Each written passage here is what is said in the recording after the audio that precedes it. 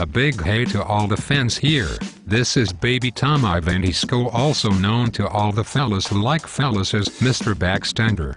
Today's show we will be focusing on muscles, caring, and the proper way to discipline a Slavic male. Alright, I can personally tell you that a brutally beaten, bloodied and bound Slav is a happy Slav, and I'd like to remind all of you Asian women out there that just because he's behaving now doesn't mean he won't be setting any brown man on fire.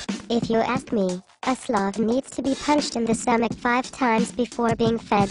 That will remind him of the hunger pangs he experienced in the old country and lead him to realize he's actually lucky of being beaten on North American soil. Also, make sure not to punch us Slavies in the stomach more than 10 times consecutively or we'll probably puke and shit everywhere. You have to remember all Slavs are deathly ill from birth, cursed with the crons. Okay, next up.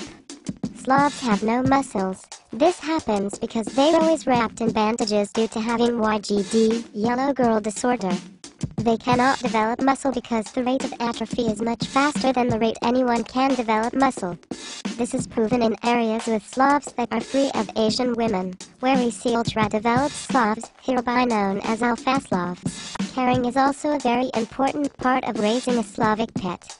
There are 2 ways to care that your simple Slavic beast will understand. One requires a computer and a microphone, but is usually reserved for brown-skinned faggots in America.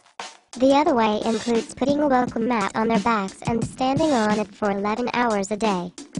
Make sure you don't do this while we were sleeping, or we won't understand why it was done, and we'll just end up rebelling and shitting on your living room floor. That's all for today. We'd like to thank you, Asia.